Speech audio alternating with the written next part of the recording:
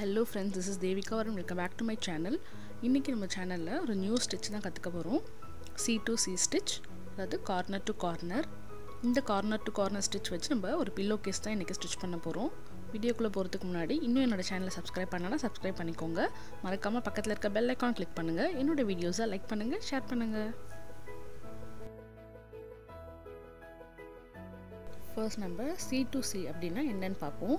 C2C அப்படினா corner to corner. அதாவது நம்ம நார்மலா crochetல எப்பவுமே ஸ்டிட்ச் பண்ணும்போது row by row-வா தான் ஸ்டிட்ச் பண்ணுவோம். சோ ஸ்டார்ட் பண்ணுவோம், செயின்ஸ் போட்டு ஸ்டார்ட் பண்ணிட்டு இங்க இருந்து அப்படியே ஸ்ட்ரைட்டா ஸ்டிட்ச் பண்ணுவோம். அடுத்த row, அதுக்கு next row, இந்த மாதிரி row by row-வா ஸ்டிட்ச் பண்ணுவோம் இல்லையா? பட் corner to corner ஸ்டிட்ச்ல இந்த கார்னர்ல இருந்து இந்த ஆங்கிள்ல நம்ம ஸ்டிட்ச் பண்ணிட்டே போவோம். சோ இந்த கார்னர்ல இருந்து இந்த கார்னர். அதனால தான் இந்த ஸ்டிட்சுக்கு வந்து C2C Stitch அப்படிங்கிற நேம் வந்தது. ஸோ இந்த C2C ஸ்டிட்சில் வந்து நீங்கள் ஸ்கொயர் ஷேப்பில் ஸ்டிச் பண்ணிக்கலாம், இல்லைனா ரெக்டாங்கிள் ஷேப்பில் நீங்கள் ஸ்டிச் பண்ணிக்கலாம். நீங்கள் இதில் வந்து பிளாங்கெட் இந்த மாதிரி பில்லோ கேஸ்லாம் ஸ்டிச் பண்ணும்போது உங்களுக்கு எந்த சைஸ் வேணுமோ அந்த சைஸ் ஸ்டிச் பண்ணிக்கலாம். கார்னர் டு கார்னர் ஸ்டிச்சில் ஃபஸ்ட் நம்ம இந்த ஸ்கொயர் தான் ஸ்டிச் பண்ண போகிறோம். இதுதான் வந்து ஃபஸ்ட்டு ரோ. ஸோ ஃபஸ்ட் ரோவில் ஒரு ஸ்கொயர் இருக்கும், செகண்ட் ரோவில் 2 ஸ்கொயர், தேர்ட் ரோவில் 3, 4. ஸோ அப்படியே வந்து இன்க்ரீஸ் ஆகிட்டே போகும். ஒவ்வொரு ரோக்கும் ஒரு ஸ்கொயர் வந்து இன்க்ரீஸ் ஆகிட்டே போகும். ஸோ நீங்கள் என்ன ஸ்டிச் பண்ண போகிறீங்களோ, எவ்வளோ லென்த் ஸ்டிச் பண்ண போகிறீங்களோ அவ்வளோ வரைக்கும் இன்க்ரீஸ் பண்ணிகிட்டே போகணும். ஃபர்ஸ்ட் நம்ம ஸ்லிப் நாட் போட்டுக்கலாம். crochet பேசிக்ஸ் தெரியாதவங்க பேசிக்ஸ் வீடியோ போய் பாருங்கள், அந்த வீடியோட லிங்க் நான் டிஸ்கிரிப்ஷனில் கொடுக்குறேன். ஸோ ஃபஸ்ட்டு ஸ்லிப் நாட் போட்டுட்டு 6 செயின்ஸ் போட்டுக்க போகிறோம். 1 2 3 4 5 6. ஸோ C2C ஸ்டிச்சில் ஃபஸ்ட் நம்ம 6 நீங்கள் எவ்வளோ பெரிய பிளாங்கெட்டோ இல்லைனா பில்லோ எது ஸ்டிச் பண்ணுறதா இருந்தாலும் நீங்கள் வந்து 6 செயின்ஸ் தான் பேசிக்.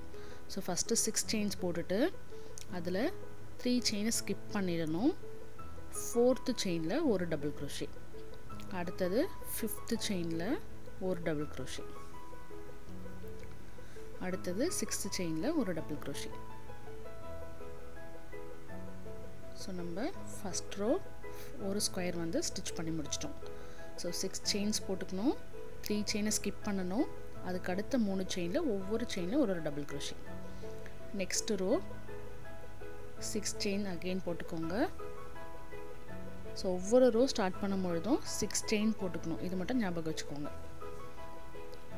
6 செயின்ஸ் போட்டுட்டு 3 செயினை ஸ்கிப் பண்ணணும், 4th செயின்லேருந்து ஒரு டபுள் crochet,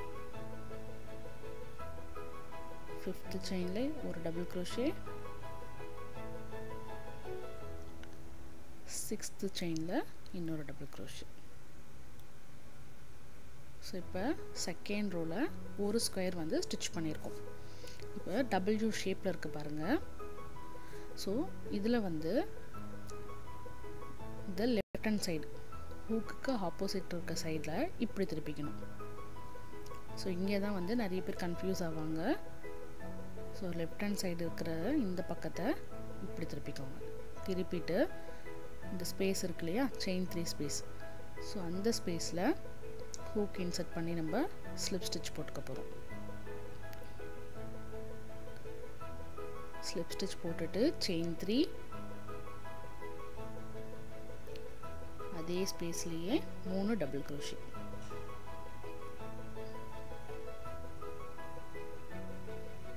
இந்த ஸ்டிச் வந்து ரொம்ப ஈஸி, ரொம்ப சீக்கிரமாக நீங்கள் ஸ்டிச் பண்ணிடலாம்.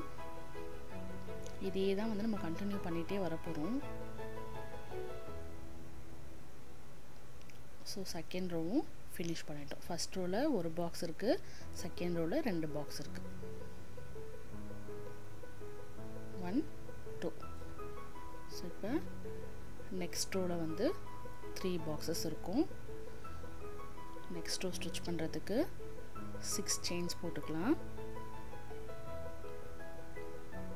ஃபஸ்ட்டு 3 செயினை ஸ்கிப் பண்ணிவிட்டு 4th செயினில் ஒரு டபுள் crochet,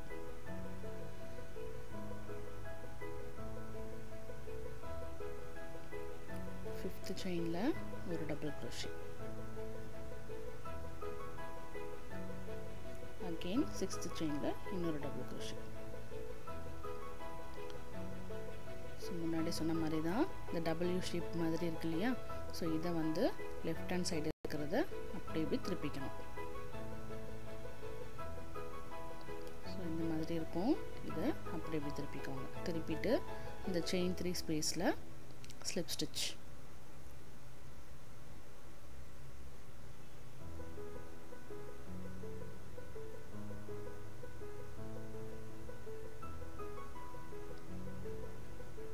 ஸ்லிப் ஸ்டிச் போட்டதுக்கப்புறம் செயின் 3 1 2 3 அதே ஸ்பேஸ்லேயே 3 டபுள் க்ரோஷே. 1 2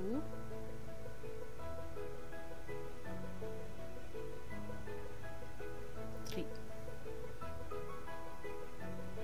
ஸோ அடுத்தது chain 3 spaceல slip stitch, chain 3 double crochet, அதே ஸ்பேஸ்லயே 3 double crochet.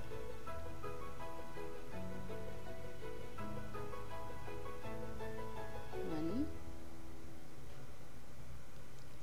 two, and 3. So இப்போ தேர்ட் ரோ ஃபினிஷ் பண்ணிட்டோம். ஸோ ஃபஸ்ட் ரோவில் 1 இருக்குது, செகண்ட் ரோவில் 2, தேர்ட் ரோவில் 3 வந்துடுச்சு. ஸோ அடுத்தது ஃபோர்த் ரோ. ஸோ இந்த மாதிரி நம்ம ஒவ்வொரு ரோவாக இன்க்ரீஸ் பண்ணிகிட்டே போகிறோம். ஸோ ஒவ்வொரு ரோ ஸ்டார்ட் பண்ணும்பொழுதும் 6 செயின்ஸ் போட்டு ஸ்டார்ட் பண்ணணும். ஸோ நான் வந்து இந்த பில்லோ கேஸ்க்கு 16 ரோ ஸ்டிச் பண்ணிவிட்டு எப்படி இருக்குன்னு காமிக்கிறேன். ஃபஸ்ட்டு 16 ரோக்கு வந்து நம்ம இன்க்ரீஸ் பண்ணிகிட்டே போவோம், அதுக்கு அடுத்த 16 ரோ வந்து நம்ம டிக்ரீஸ் பண்ணுவோம்.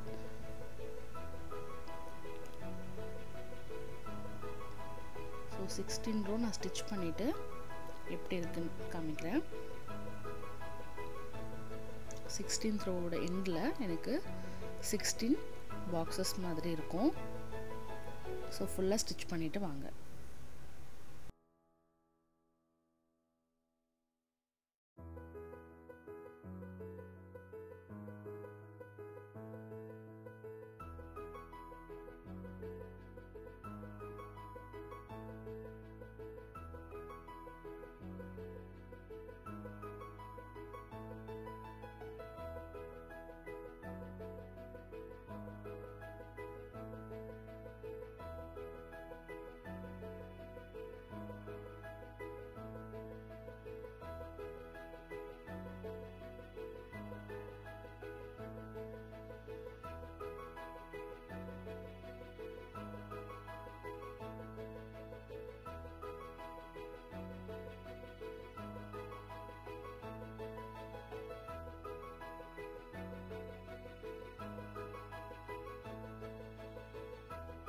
ஸோ நான் 16th ரோவில் இப்போ ஸ்டிச் பண்ணிகிட்ருக்கேன். லாஸ்ட்டு 2 ஸ்டிச்சஸ் இருக்குது.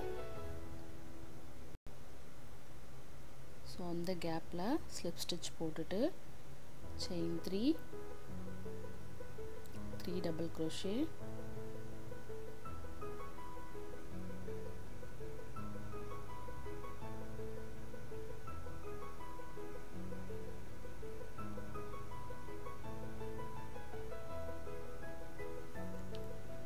நெக்ஸ்ட்டு லாஸ்ட்டாக இருக்கிற ஸ்டிச்சில் ஸ்லிப் ஸ்டிச்.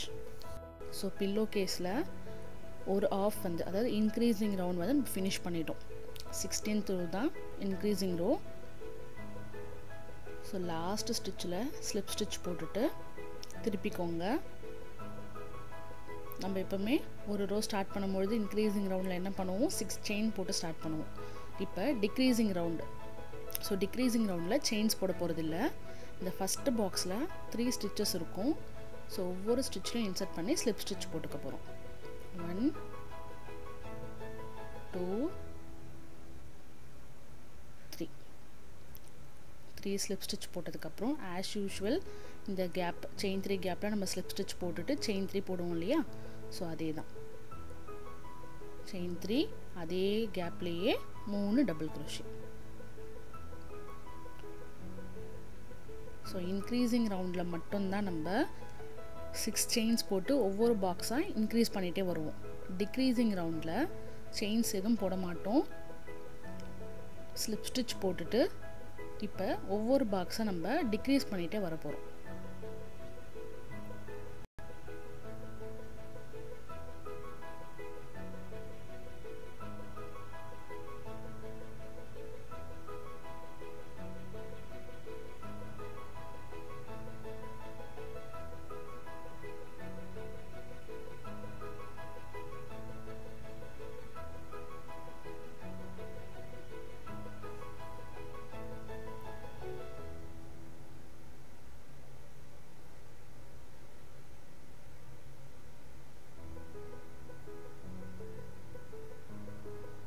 ஸோ இதே மாதிரி ஃபுல்லாக ஆஸ் யூஷுவல் கண்டினியூ பண்ணிகிட்டே வர போகிறோம். ஸோ நம்ம ஸ்டார்ட் பண்ணும்பொழுது இன்க்ரீஸிங் ரவுண்டில் ஒரு பாக்ஸ்லேருந்து இன்க்ரீஸ் பண்ணிகிட்டே வந்தோம் இல்லையா? இப்போ 16 பாக்ஸில் இருந்து ஒரு பாக்ஸுக்கு டிக்ரீஸ் பண்ணிகிட்டே போகிறோம். ஸோ அதுதான் வந்து இனிமேல் பார்க்க போகிற ரவுண்டு. ஸோ இந்த கார்னர் வரைக்கும் ஸ்டிச் பண்ணிட்டேன். இப்போ லாஸ்ட்டாக இங்கே வந்து எப்படி ஃபினிஷ் பண்ணணும் அப்படின்னு பார்க்கலாம். அதே மாதிரி தான் ஸ்லிப் ஸ்டிச் போட்டுட்டு திருப்பிக்கோங்க. ஸோ திருப்பிட்டு ஃபஸ்ட்டு இருக்க 3 ஸ்டிச்சஸில் 3 ஸ்லிப் ஸ்டிச், 1 2 3. அதுக்கு அடுத்து அந்த கேப்பில் அகெயின் இன்னொரு ஸ்லிப் ஸ்டிச், செயின் 3, அதே கேப்லேயே 3 டபுள் க்ரோஷே. ஸோ ஒவ்வொரு ரோ ஸ்டார்ட் பண்ணும்பொழுதும் நம்ம இந்த மாதிரி தான் ஸ்டார்ட் பண்ண போகிறோம்.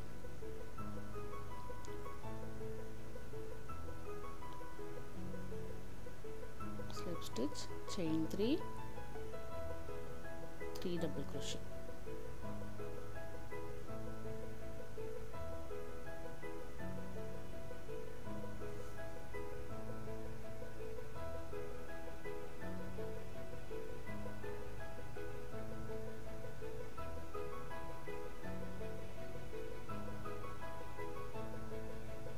ஸோ இது ஃபுல்லாக பின்னிட்டு வாங்க. இங்கே கடைசியில் வந்து திருப்பி அகைன்னு சொல்கிறேன்.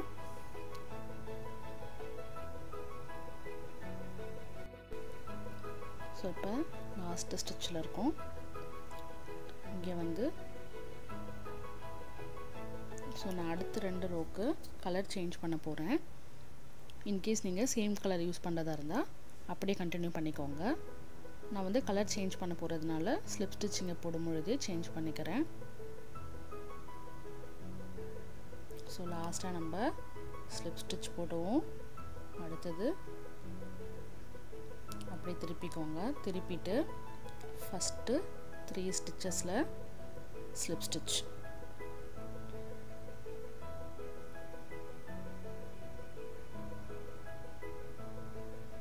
1 2 3. அடுத்தது இந்த கேப்லேயும் ஸ்லிப் ஸ்டிச், செயின் 3, அதே கேப்லேயும் 3 டபுள் க்ரோஷே. ஸோ லாஸ்ட்டாக ஒரு பாக்ஸ் இருக்கிற வரைக்கும் நீங்கள் இதையே கண்டினியூ பண்ணிவிட்டு ஃபுல்லாக ஸ்டிச் பண்ணிகிட்டே வரணும். ஃபுல்லாக ஸ்டிச் பண்ணிவிட்டு எப்படி இருக்குன்னு பார்ப்போம்.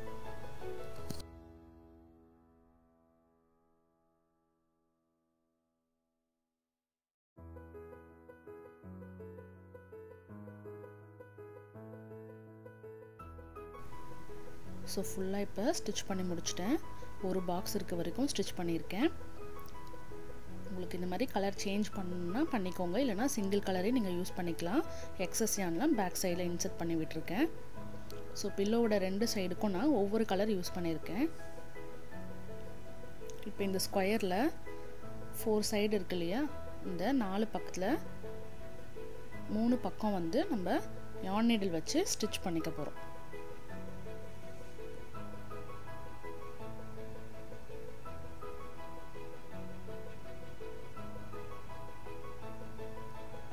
ஸோ இப்படி 3 பக்கமும் நம்ம ஃபுல்லாக yarn needle வச்சு ஸ்டிச் பண்ணிக்க போகிறோம். இதில் உங்களுக்கு உள்ள லைனிங் வேணும்னாலும் நீங்கள் லைனிங் வச்சு ஸ்டிச் பண்ணிக்கலாம். ஸோ இது ஃபுல்லாக ஸ்டிச் பண்ணிவிட்டு எப்படி இருக்குன்னு பார்ப்போம். ஸோ இப்போ 3 பக்கமும் இந்த மாதிரி ஸ்டிச் பண்ணிட்டேன். ஒன் சைடு மட்டும் ஃபில்லிங்காக அப்படியே வச்சுருக்கேன். ஸோ இதை அப்படியே திருப்பிப்போம். திருப்பிட்டு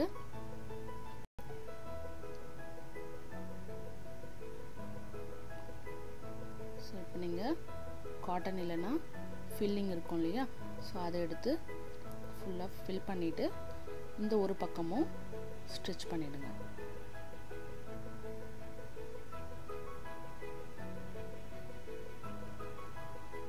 எஸ், நம்ம ஃபுல்லாக ஸ்டிச் பண்ணி முடிச்சிட்டோம். ஒரு மிஷின் இல்லாமல் கையிலேயே நம்ம எவ்வளோ அழகாக ஒரு பில்லோ ரெடி பண்ணியிருக்கோம் பாருங்கள். ரொம்ப ரொம்ப ஈஸி. ஸோ நீங்கள் எல்லாருமே ட்ரை பண்ணிவிட்டு எப்படி வந்தது அப்படிங்கிறத கமெண்ட் செக்ஷனில் கமெண்ட் பண்ணுங்கள். இந்த வீடியோ கண்டிப்பாக உங்கள் எல்லாருக்கும் யூஸ்ஃபுல்லாக இருந்திருக்கும்னு நினைக்கிறேன். இந்த வீடியோ உங்களுக்கு யூஸ்ஃபுல்லாக இருந்திருந்தால் லைக் பண்ணுங்கள், ஷேர் பண்ணுங்கள், என்னோட சேனலை மறக்காமல் சப்ஸ்கிரைப் பண்ணுங்கள். பாய்.